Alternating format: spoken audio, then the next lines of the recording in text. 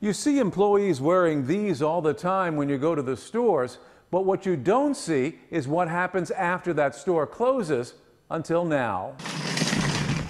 Watch as this employee blows his nose, then stocks the shelves at your local supermarket. We never saw him wash his hands. His nose. This one we caught wearing no face covering, scratching his nose, then continues to load groceries on the shelf. You could be buying that item the next day without ever knowing. How much of a problem is that? It's a risk.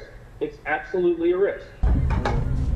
That's why when you go shopping during business hours, you see employees wearing masks and gloves. City and county officials mandated face coverings a few weeks ago.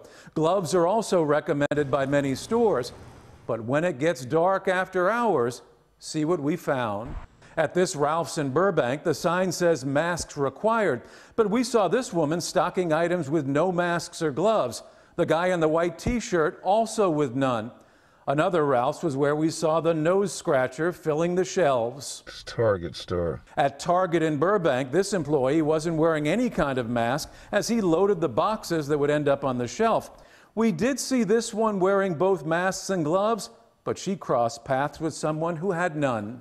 Dr. Mark Kerner says that offers no protection from spreading COVID-19. They could be coughing or sneezing or shedding the virus onto their hands or onto the packaged surfaces. At the 99-cents only store in North Hollywood, this woman had a mask, but it was hanging around her chin, not covering her face. At Vons, we saw an employee without masks or gloves loading up the salads. And the guy blowing his nose, that was at Vallarta Supermarket in North Hollywood.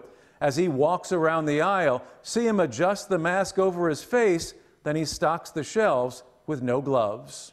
It's probably best that if you're handling products and you're out in the public and being exposed on a regular basis, that you probably should be wearing both gloves and masks. We contacted all the stores. Those who responded said they do provide masks and gloves to employees, and they should be wearing them even after the store closes. They say they'll now reinforce that. Their statements are available on our website at cbsla.com. I'm David Goldstein, CBS 2 News.